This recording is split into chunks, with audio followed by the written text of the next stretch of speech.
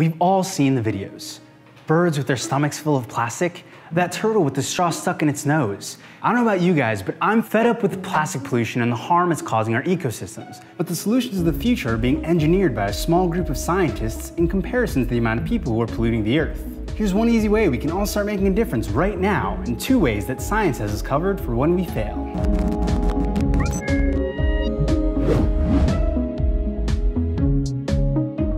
These things right here are literally the devil. Okay, maybe not the devil, but seriously, single-use plastics, whether they be forks, spoons, knives, straws, whatever, they're all awful for the environment. And we use them on a semi-regular basis just because human beings prefer choosing convenience over mild inconvenience. But if there were ever one small thing we could all do to make a big impact on the environment, it's this: stop using single-use plastics. Literally, just next time you go to a restaurant, drink directly from the glass. If you really need a straw or are a person with a disability who uses a straw, you can use a straw alternative. Some popular options include reusable paper, silicone, or metal straws. It's not a one-size-fits-all solution, but there are options. Bring Tupperware and reusable utensils to work, use reusable bags for your groceries, and get a reusable water bottle. This stuff will actually save you money, and at the very most, it would only add a few minutes of dishwashing to your day.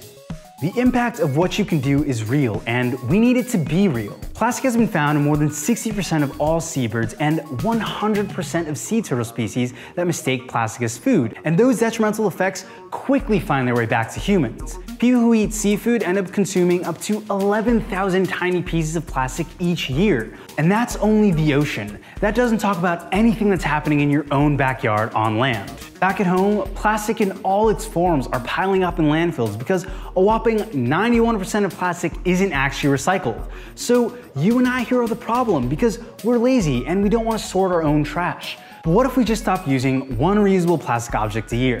If every person in New York City used one less grocery bag per year, it would reduce waste by 5 million pounds and save $250,000 on disposal. That's just one piece of plastic less a year, not even one less a day.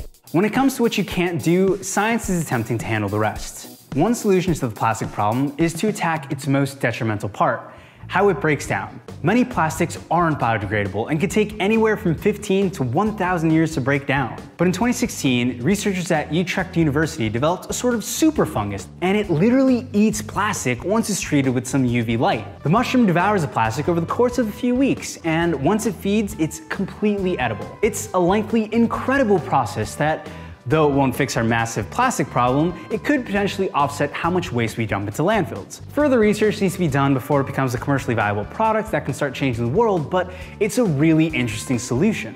Six-pack rings end up choking marine animals and are a generally inefficient nuisance to the world. Their purpose is not even close to being outweighed by their environmental impact. So what's science going to do about it? Well, the team at We Believers, in cooperation with the Ocean Conservancy, have created edible six-pack rings. The rings are made out of barley and wheat remnants from the process used to brew beer, so it's not just positive for sea creatures, it's cost-effective and resource-effective as well. Reducing our dependence on plastic is a team effort. You and science are like the Wonder Twins, saving the future Earth from every plastic fork and straw floating in the middle of the Pacific. Together, we can get ourselves out of a very inconvenient environmental crisis.